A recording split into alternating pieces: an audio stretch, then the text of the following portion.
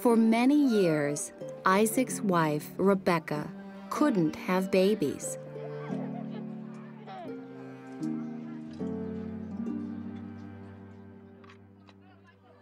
So Isaac prayed to God about the problem.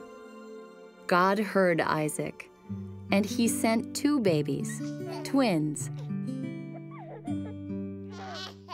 When the twins were born, one was all red and fuzzy.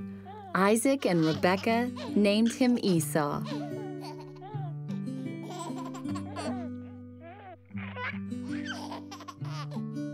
The other twin had smooth skin. They named him Jacob.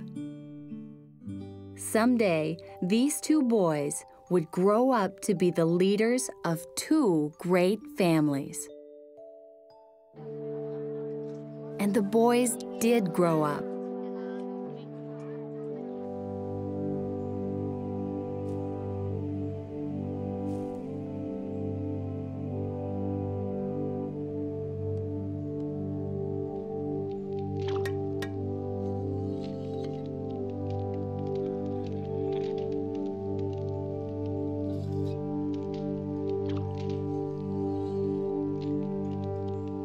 One day, Esau came in from hunting. Jacob was cooking. I'm hungry. Give me some of that soup. Jacob was a sneaky guy.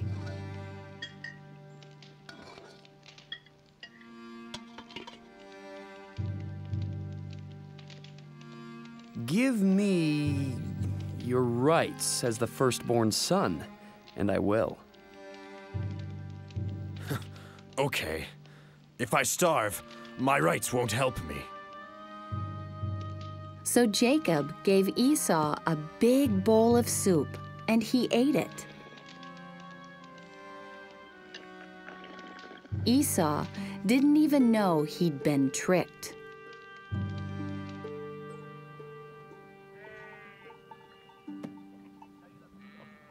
Years later, Jacob's mother, Rebekah, helped him trick his father, Isaac, as well. And Isaac gave Jacob the blessing meant for Esau. So Isaac gave everything he had to Jacob, while foolish Esau got nothing.